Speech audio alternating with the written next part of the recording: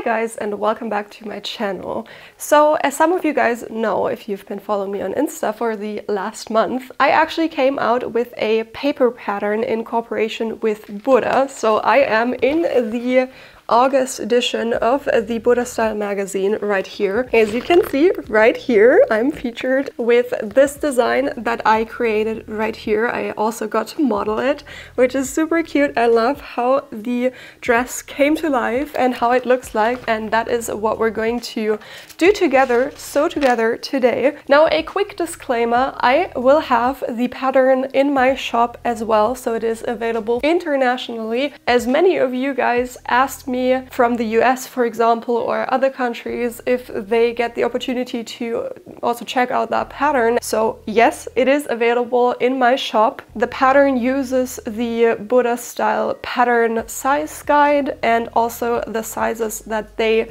usually have in their patterns. So obviously the pattern and the description and everything around it will have the Buddha Style pattern size guide so that you know which size to get. And because I think it's rather interesting, actually, I will also include a small section on how you can grade up the pattern 1 or 2 sizes, because that might be of interest due to that factor. So I'm gonna show you really quickly with some offcuts right here. As you can see, there is the nest of my pattern sizes, and I'm quickly gonna show you how you can actually easily grade your patterns up or down. It doesn't really matter.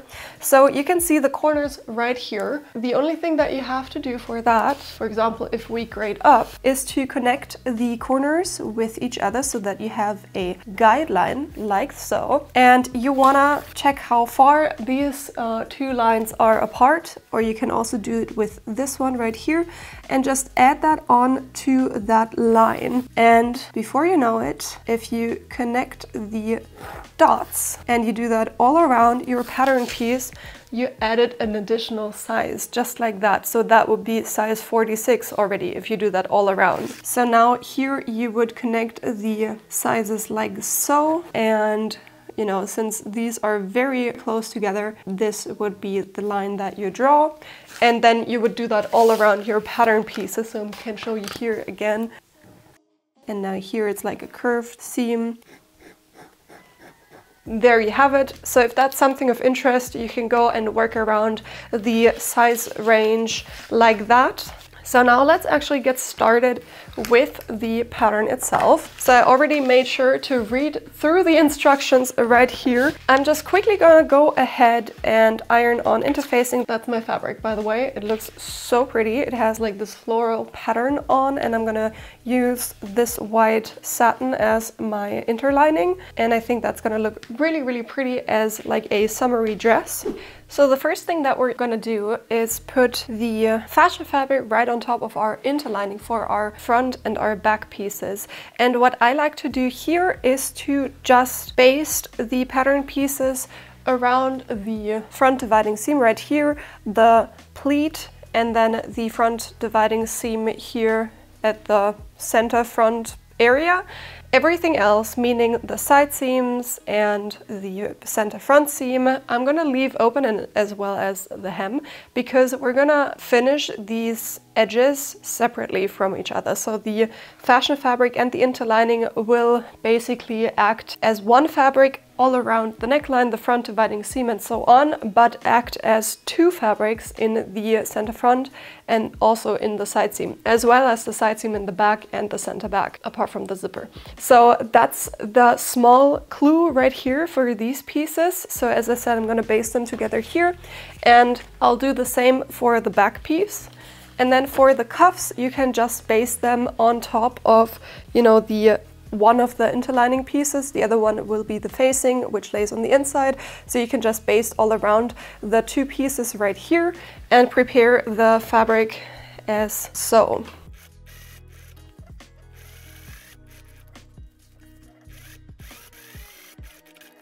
So the first thing that we're going to do for sewing is to close the dividing seams in both the front and the back piece. This is the front piece right here, so this is the neckline. You'll find a notch right here which marks where the neckline right here starts. That's an important thing. And if you watched my trench coat video, you know how these box pleats work. You're just gonna put right sides together. I'm gonna start pinning right at the corner down here. And for the box pleats, you also want to go 1 centimeter down and 1 centimeter into the piece, and that's where you're gonna put your needle in. That's where your stitching line actually sits.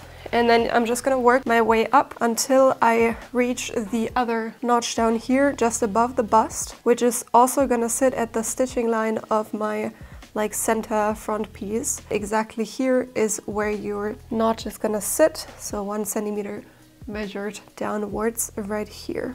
That's until where you're gonna stitch. You're not gonna stitch any further than that. And the in-between can just be matched up. You're gonna find another notch down here, which you're going to match up as well. For the bust curve right here, you can either like cut into the seam allowance here to match it up, or like I am doing, I'm just gonna make it match up as my fabric is a teeny tiny bit elastic. And I'm gonna sew from this pin right here all the way down to here where I marked the stitching line as well.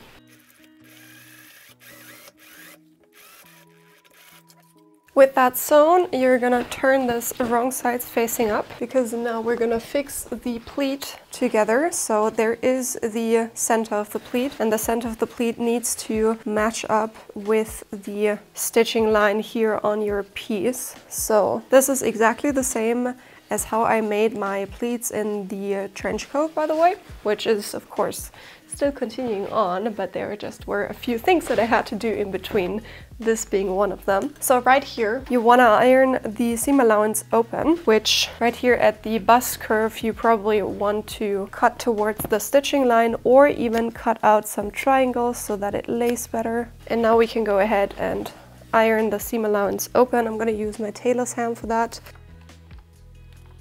so that this also looks nice from the right side. And now that this is ironed open, you actually like want to peel away the pleat here so that the stitching line that you just did is open and revealed. And then you want to cut towards that line like this so that you can reveal the seam allowance for the pleat here and stitch along this line right here.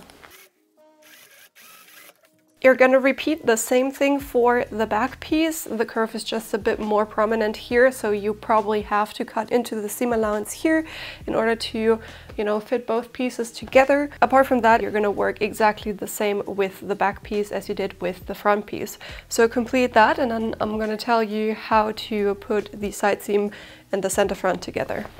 So now with all of that prepared, we can go ahead and close the center front seam.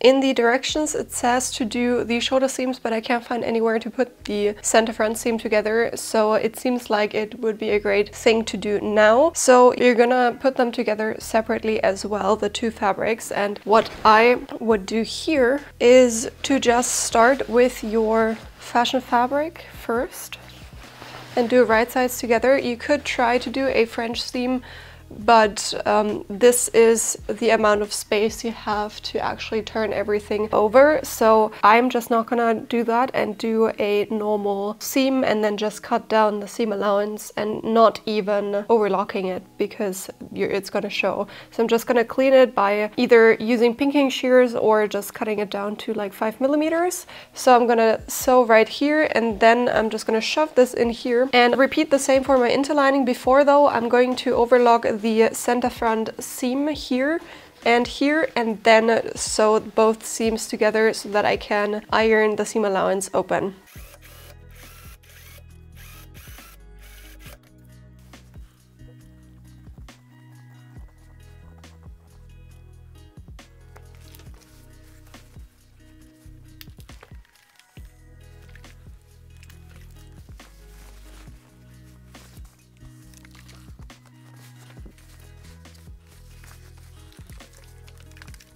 Okay, next up we're gonna close the shoulder seam. So we're gonna put right sides of front and back pieces together. I'm just gonna close the shoulder seam just like this and overlock it and iron it towards the back, as I think that's the easiest and it's just gonna lay nicely. And then we're gonna close the side seams separately. For the side seam, I'm going to do the same as I did for the center front. So I will be sewing the chiffon together first, and then I'm going to do the satin. So I'm going to match up my chiffon, cut it down to 5 millimeters, iron it, and then do my overlock seams separately, and then put right sides together of my satin and sew that close as well, so that I can iron my side seams open as the instructions say.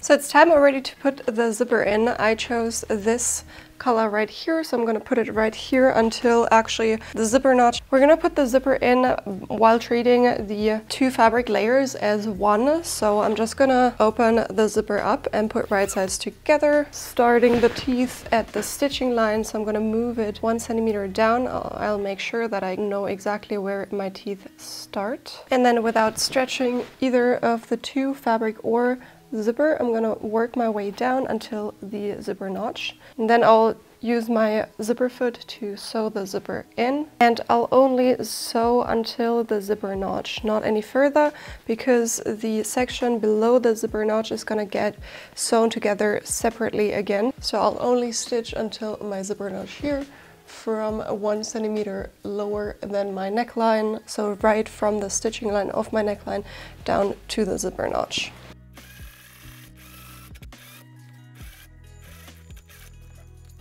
And I can close my zipper back up and use pins to mark my zipper notch, so exactly where my zipper meets my zipper notch. I'm going to put in a pin there. And then the same thing for my neckline. I'm going to put a pin in so that I know exactly where like my stitching line is on my zipper. Taking the other side now, I can pin the other zipper side onto my center back, match up the two needles at the zipper notch so that I know exactly where to position it. Same to my neckline, and then I can, just add some pins in between and also sew that zipper side in.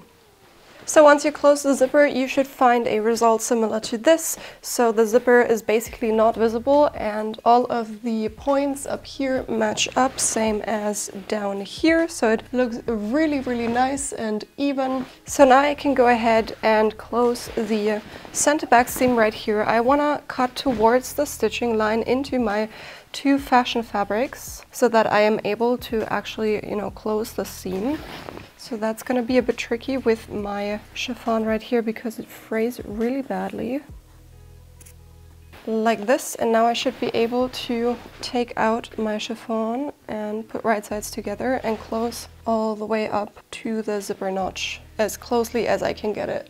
I'm going to work with a one-sided foot so that I can get as closely to this point as possible and work my way from the hem up, cut it down to 5 millimeters as I did for all of the other chiffon seams, and then repeat the same for my satin right here, which I have already overlocked before sewing the zipper in. And I'll also go as far as I can towards the zipper notch.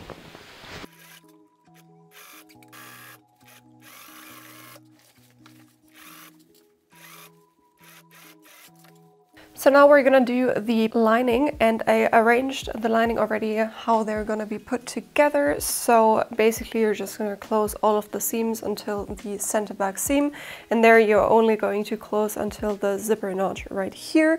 So the only thing that you have to consider, same as we did for the shell fabric, is that you only stitch until the marked point right here. So right until here, until the stitching line. And obviously you want to close the center front seam first. So that's what I will be doing too.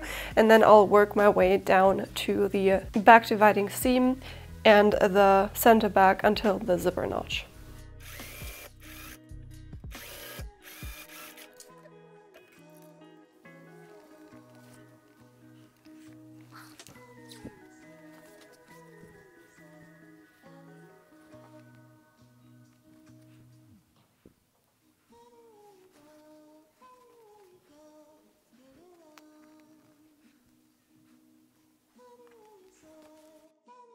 Okay, so now that the lining is completed, we can go ahead and put that onto the shell of the dress right here. For that, I'm going to open the zipper all the way down.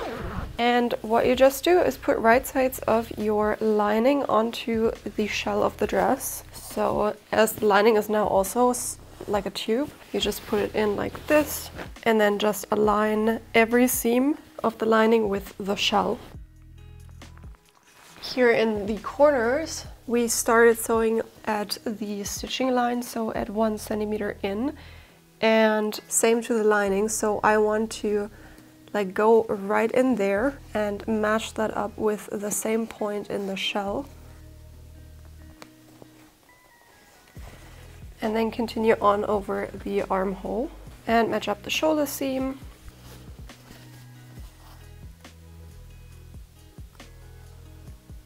And then right here, you want to fold the seam allowance of your zipper outwards and then just place your lining right on top. Fold the zipper towards the side and then right on top you want to put your lining and pin it in place. And then just go over the neckline and pin everything in place, while making sure, of course, that the chiffon sits nicely right where it's supposed to, so that you catch it, you know, at the correct spot. And for the zipper, you want to go all the way down to the zipper notch and just stop like a tiny bit above it, as you can't really reach it down there. So the seam here you want to do with a one-sided zipper foot, otherwise you can't reach it. And you want to go somewhat closely to the zipper teeth, but not too closely so that the teeth don't catch it while zipping up. And you just want to stop like 1 centimeter or 2 centimeters above the zipper notch, because you can't reach it otherwise. But obviously the lining is matching up with the shell fabric right here because it's at the same length. And then you want to repeat the same for the other side and sew the lining onto the shell.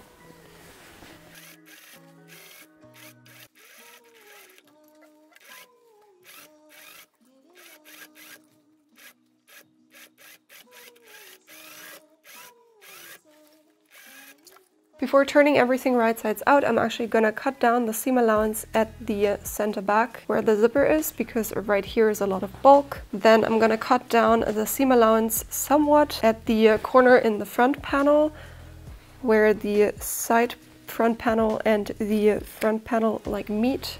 So I can clearly see right away that I need to cut towards the stitching line here at the neck rounding, otherwise it just doesn't lay flat. And now I'm going to turn it right sides out. To pop out the edges here in the center back, I'm actually just gonna like zip up the dress. That usually does the trick. And now we can go ahead and iron the ditch of the seam towards the lining. I'm gonna start at the center back neckline. Actually, I'm gonna use a pointy tool like this to pop out the edges a tiny bit more because I don't really like how that worked. And now I'm gonna go ahead and iron this.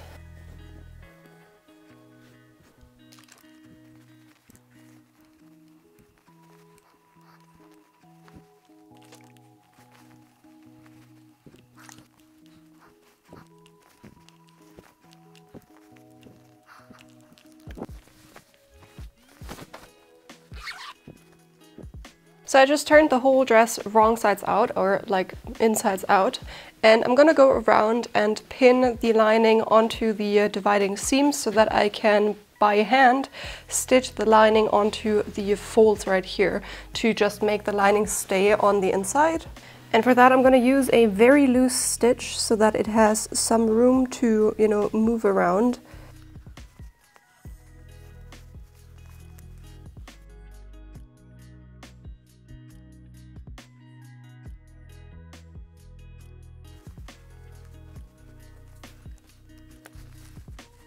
So once that's done, I'm going to go ahead and hem the skirt. The instructions say to use a very tight zigzag stitch. I don't really want to do that. I'm going to go for a double fold, just 5 millimeters, and top stitch it all around. And I'm going to do the same for the interlining and hem the skirt that way.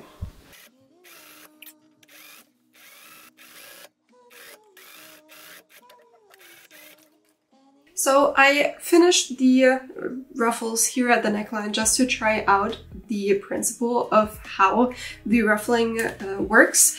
And that's what it looks like. This is the 6 centimeter wide ruffle. So this is quite a wide ruffle actually.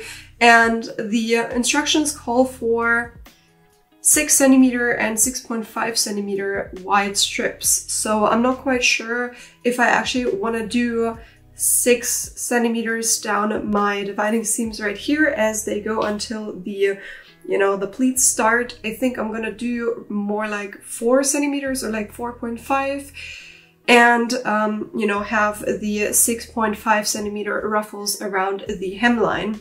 And then there's also another ruffle that goes right here once the sleeve is in place. So that is what my ruffle looks like. That is what I still have left, which I'm sadly not going to use. I cut out a whole bunch of the 6.5 centimeter wide strips, which I'm going to put together, right sides at the short ends, right sides together to create one very long strip. Then I'm going to use a zigzag stitch. This is actually one that is pretty long and pretty wide, but it's gonna, you know, since it's chiffon and like super lightweight fabric here, it's just gonna eat up the fabric like this with sewing, which looks really, really nice if you ask me. So this is like a super tiny zigzag rolled hem, more or less. So that's what I'm gonna do for all of the other ruffles as well. And then I'm gonna do a gathering stitch through the middle, just with a very tight setting to my upper thread, which is gonna gather on its own already, so that I don't have to, you know, pull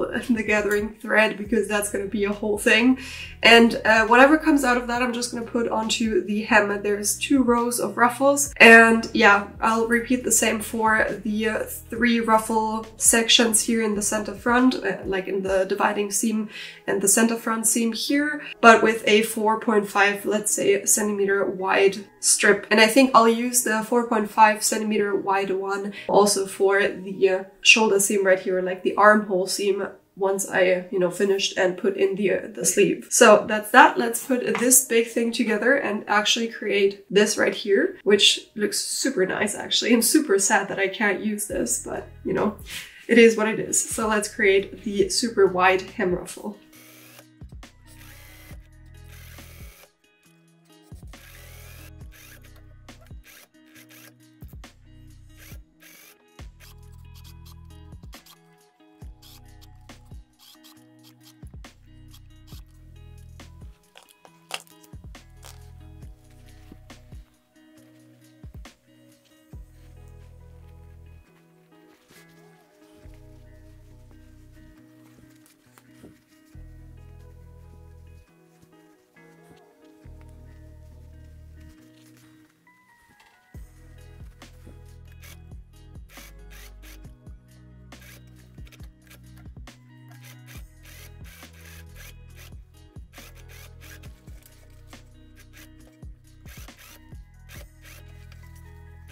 So the last thing to do is the sleeve. Let's go ahead and do the slit for the sleeve. And what I like to do is actually work on my cutting surface because I can pin better. I'm gonna lay out the slit so that it is in a straight kind of way, like this.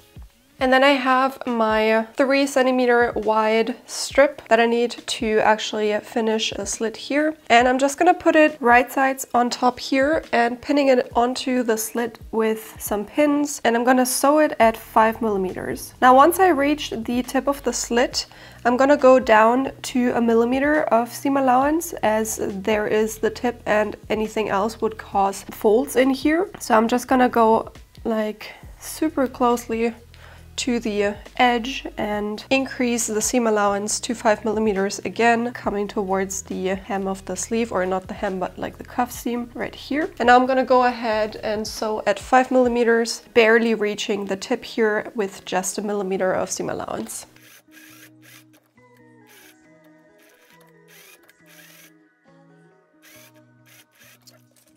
I'm gonna go ahead and iron the seam allowance towards the slit, and also iron the seam allowance of the other side towards the slit so I can finish the slit completely. So like that, and then you can fold it again right on top of your stitches. And I'm gonna go ahead and pin it directly.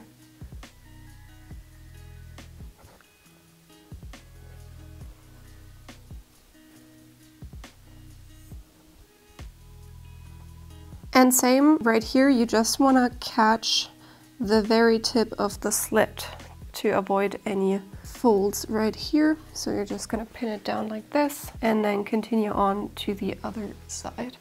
And now you're gonna sew very closely to that edge to fix the slit in place.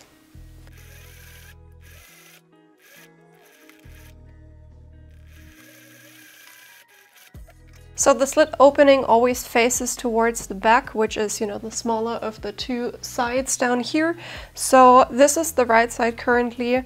Basically what that means is once you flip the slit facing towards the inside, you want to have it lay on top of each other so that you can put your hand in from the back side, which is right here, like this. So that means that the slit facing lays normally right here. And here we have to iron the slit towards the wrong side of the fabric. And that'll lay right on top of the other side. So just like that, and that is the slit completed. Now, since we have to add a cuff, that means that the side seams have to be closed because the cuff opening is right where the slit is. That's why you put a slit in, otherwise you can't get your hand through the cuff because it's too tight. I'm gonna do French seams, which means I'm gonna put wrong sides of the sleeves side seams together first. So at 5 millimeters, cut the seam allowance down to 3, turn everything right sides out and sew along that line again to encase the seam allowance. Obviously you can use whatever seam finishing method you like. For see-through fabrics like this one, obviously French seams are a good choice because that's the best way to finish them.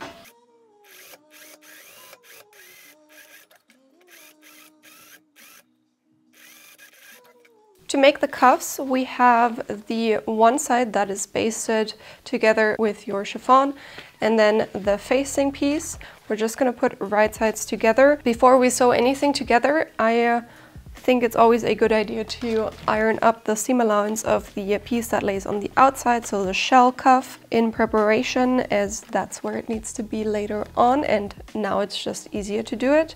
And now you can put right sides together with the facing of the cuff and just sew all 3 sides together.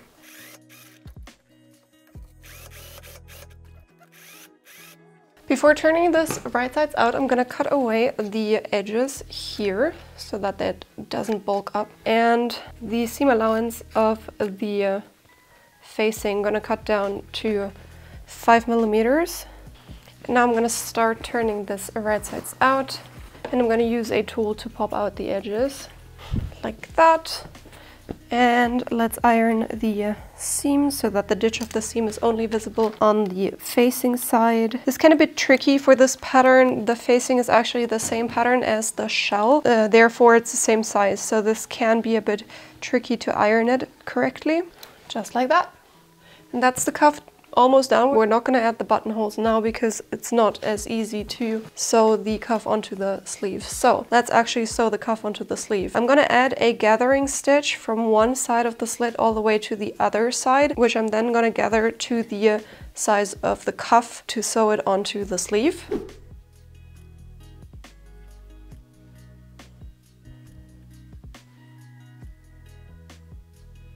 And now I can go ahead and arrange it so that it looks pretty as well, and the gathers are distributed evenly around the cuff, like that. And what I like to do for sewing the cuffs on is actually do wrong sides together first. So I'm gonna put my facing onto the wrong side of my cuff seam here in the sleeve.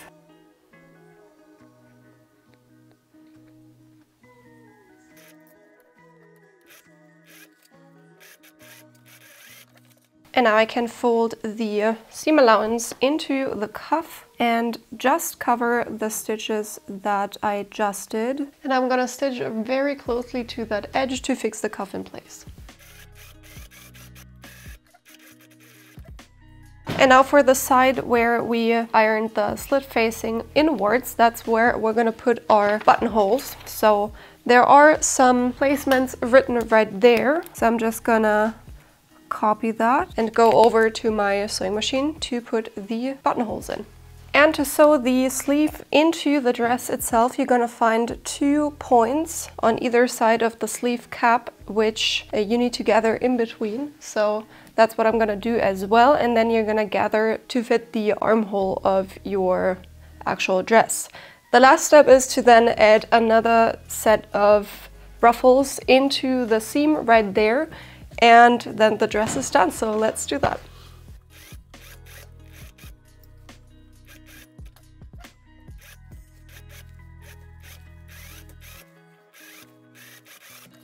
And last but not least, we're gonna add the ruffles to the shoulder seam. So what I think is best for there is to just overlap like the ends like this. So it's gonna go to somewhat of a point. It's more like a round end, but I think this looks pretty. I'm gonna attach that starting where the ruffles start, or I'm gonna start at the back dividing seam. I think that would look pretty. And then I'm just gonna do that underneath the sewing machine, but I'm gonna work my way probably towards where, you know, the sleeve kind of stops laying to the side but goes straight down.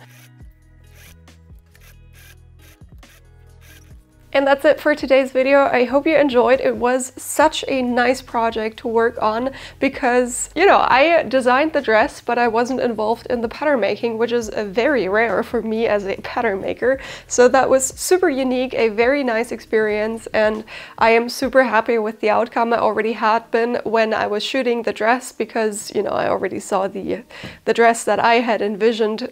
Basically, it just came to life, and that was really fun, but it was also super exciting to, you know, change up the color scheme and not do this kind of, it looked more wedding-y kind of dress, which was beautiful, but more do a summery dress, like a fun dress with these pastel colors and these flowers and stuff like that. I think that looks really, really pretty. Like, honestly, this is probably one of the prettiest dresses I own, which is rare to say from me, coming from me, because usually I don't necessarily like or love my self-made clothes, as I see all the mistakes and stuff, which is such a bad thing, I know, but you know, it is what it is. Anyways, that was such a nice experience, and I hope you're gonna have a joyful experience working on this very special pattern as well.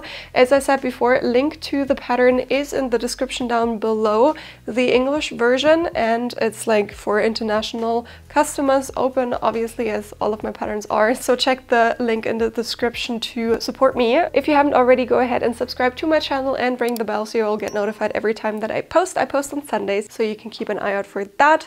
In the meantime, go check out my socials. Links to that are in the description box down below. I am doing tips and tricks and hacks, sewing hacks and stuff, so that might be of interest to you. And as I said before, check out my Etsy store to support me directly. You'll find all the patterns that I show here on my channel over there on my Etsy store as digital downloads, so check that out to directly support me and my brand and this channel, everything, you know the drill. A special thanks to my channel members. Here you can get exclusive benefits through the link in the description down below, so check that out as well. And with that, thank you so much for watching, and I'm gonna see you next Sunday. Bye guys!